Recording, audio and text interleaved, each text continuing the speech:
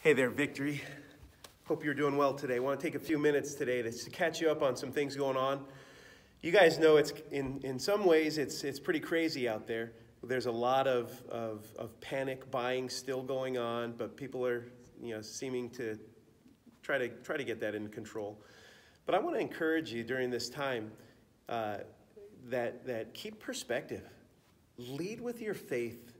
Don't be leading with fear. Lead with faith. Because God will guide you. The Lord is in you. And you have what it takes. We have what it takes to make it through this. We're going to come out on top. Now, I want to take a few minutes to let you know what's going on with Victory. You know, you've heard from the White House that the president has asked Americans not to meet in groups of 10 or more. And so we want to be good citizens, and so we've canceled all of our on-site meetings on our campus. So there'll be no Wednesday night, no Bible studies, no worship services on site effective immediately. And so now we're having to be creative and figure out new ways of being church and being together. So our weekend service will be online. So through all of our platforms, you can access this Sunday at 10:30. It's going to be the same time we normally meet.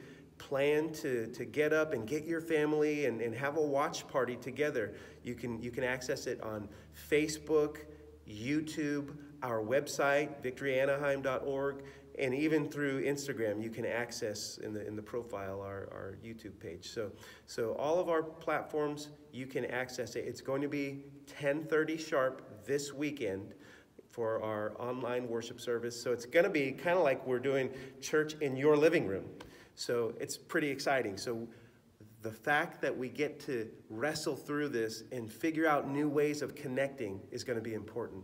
So I'm going to try to be a little bit more visible online, and so through Instagram, I'll be making regular videos and just kind of getting on and even sometimes prayer, sometimes Bible study, and just doing different things during the week. So look for that, and we'll look forward to seeing you online, and we anticipate getting through this together and getting stronger together, because note this, no virus can hold back the church.